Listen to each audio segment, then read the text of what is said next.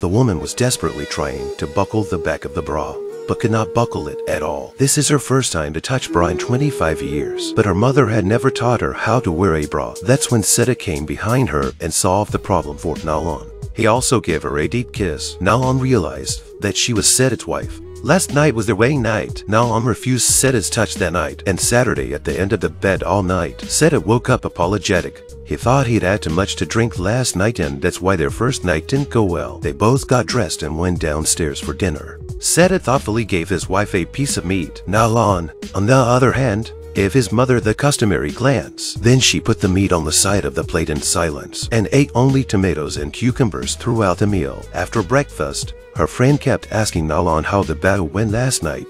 Nalan was hesitant to say anything. Susan thought she was shy, but she didn't expect Nalan to say that nothing happened last night. Susan said she really couldn't understand. Do you think it's reasonable that nothing happened on your wedding night? As soon as Nalan came out, she ran into her mother. Her mother also asked her what happened last night. Nalan could only say that she wasn't ready. Feyyaz felt uncomfortable watching her daughter wear a bra for the first time.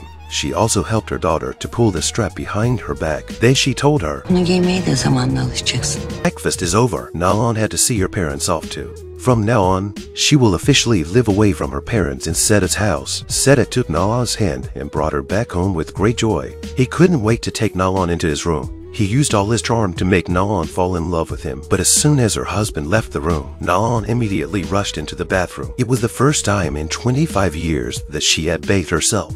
She followed her mother's example and applied soap to the towel because she thought she was dirty at the moment. She should not have been touched by Sedat. Nalan remembered what her mother had said and scrubbed herself vigorously. She wanted to wash away the sin of being touched. Nalan couldn't shake the knowledge her mother had instilled in her since she was a child. She was helpless and scared at the same time, but Sedat offers to take Nalan to a beach party. But Nalan trembled at the sound of the sea. Because of her mother's conservative childhood, she was not allowed to wear revealing clothes, so much so that Feyyaz hated all the bathing suits at the swimming pool. She also had a heated argument with the shopkeeper for this reason. Finally, Feyyaz gave Nalan a pair of men's swim trunks and an adult swimsuit. Nalan had to wear a leotard under the swimsuit. Her mother made her learn to swim just to give her an additional survival skill. Nalan only learned to swim in unoccupied swimming pools. Feyyaz would wrap her up tightly when she saw someone coming. She also yells at people who come and says, "What are you looking at?"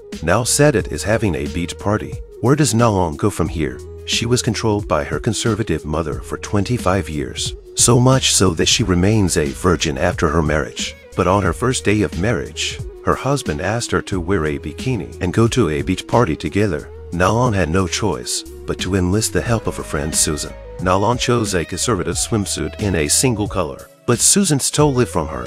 She chided that the days of foot-binding cloth were over. She then picked out a swimsuit for Nalan to try on. Nalan was hoping to change all that, but 25 years of bondage is not easy to break. In the end, Nalan didn't have the courage. She picked out a bunch of bathing suits and took a jacket to pay for them at the same time.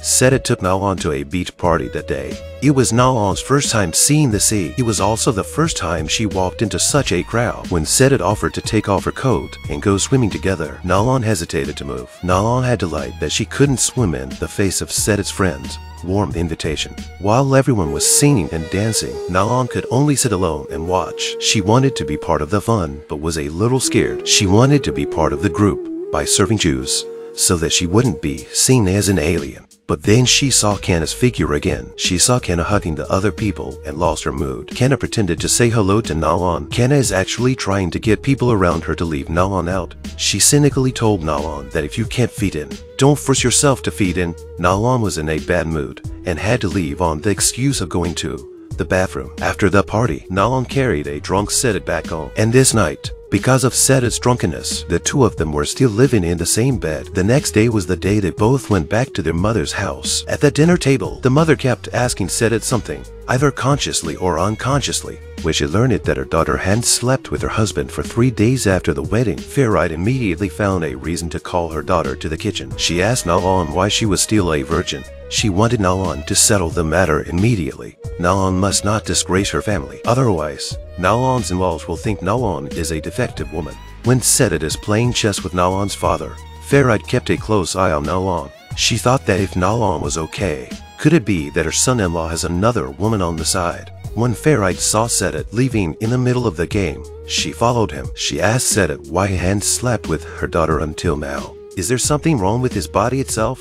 Sedat confronted his mother's questioning and felt that it should be left to nature. Nalan saw that the two of them were late in coming back, so she came to the kitchen to look for them. But as soon as she reached the door, she overheard the two of them talking. Feyyaz ordered Sedat to perform his husbandly duties tonight. He had to do it even if he had to force Nalan to do it. If she hadn't heard these words with her own ears, Nalan couldn't believe it was coming from her mother's mouth. Feyyaz kept repeating the word force over and over again.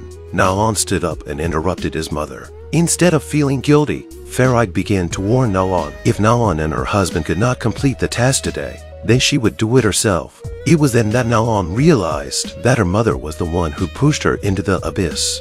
Her daughter has not had sex with her husband in 3 days of marriage. Feyyaz had rented a house across the street from her daughter and was watching her 24 hours a day with a pair of binoculars. Nalan was on the toilet when she suddenly received a call from her mother. Feyyaz asked her to open the curtains of her room immediately and not to turn off the lights but to keep them on. Nalan was puzzled by her mother's strange request. At that moment, Sedat felt that the time was right. The two of them could spend a nice evening together. But Nalan wasn't in the mood for that. She followed to the window and pulled the curtains open. Just when she thought she was overthinking things, the next thing she knew, Feyyaz was watching her from across the room with a pair of binoculars. Nalan could never have imagined that her mother had gone so far as to be so desperate. She watched her mother stare at her with her eyes. Nalan couldn't stop trembling for a moment. She knew exactly what her mother was trying to do. If she didn't have sex with her husband today, it was hard for her to imagine what her mother would do tomorrow. Nalan reluctantly told Sedat that tonight was also the night she was looking forward to. She was all ready for it. Sedat, of course, was overjoyed at these words. He got out of bed to soothe Nalan's nerves, and Nalan deliberately led him to the window so that her mother could see the two of them in action. Feyyaz watched as her daughter followed her plan every step of the way. Feyyaz began to pray for her inwardly. She wanted Nalan to forget his manners and shame. Then she blew another breath of fairy air on her daughter. Nalan prayed that everything would go well tonight, but things were far from going the way she had hoped. Nalan was halfway through her intimate act with her husband. Her mother's words kept coming back to her mind. Nalan's entire body felt like it had been crawled by 10,000 ants. She was trembling and couldn't stop talking nonsense. This caused Sedat to panic. Anyone who saw this would have been shocked. Nalan finally couldn't break free from her chains. She jumped out of bed and started to button up her clothes and clean herself up in a panic. Sedat couldn't understand why Nalan was always like this. She was the one who said she could do it, but when the moment came, Nalan would reject him. He asked Nalan if he knew how much this would affect his body. Now he was like a balloon that was ready to explode. Nalan really didn't know how to face him. She cried and ran into the bathroom. Her behavior certainly annoyed Sedat. On the other side, the mother, who saw Nalan's unsuccessful attempt at intimacy, was furious. She blamed her daughter for her incompetence and stupidity and wasted her good intentions. Feyyaz never reflected on the fact that all this evil came from her. In the bathroom, Nalan scrubbed her hands frantically. At this moment, her faith and courage collapsed.